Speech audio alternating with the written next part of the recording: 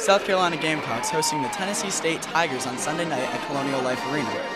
Looking to bounce back after the loss at Elon, the Gamecocks come up with a block early, and in transition, Brian Richardson throws it up to Lakeem Jackson, who handles the rest.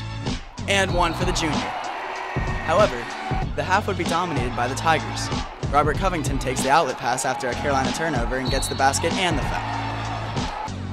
Shortly after, they would take advantage of another Carolina turnover and get the easy lay-in. Approaching halftime, Tennessee State's redshirt junior Jordan Cyphers gets a hot hand and makes back-to-back threes, further extending the Tennessee State lead to 33-19 at the half. Cyphers would finish the game with 12 points.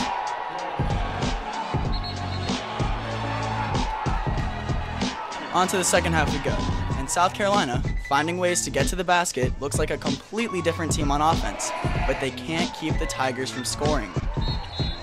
Cyphers still has his touch and puts State up 22 with 15 minutes to go.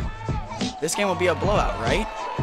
Wrong, says Eric Smith, who hits the 30-footer and later shares the love with the big man DeMontre Harris. Smith would finish the game with a career-high 18 points.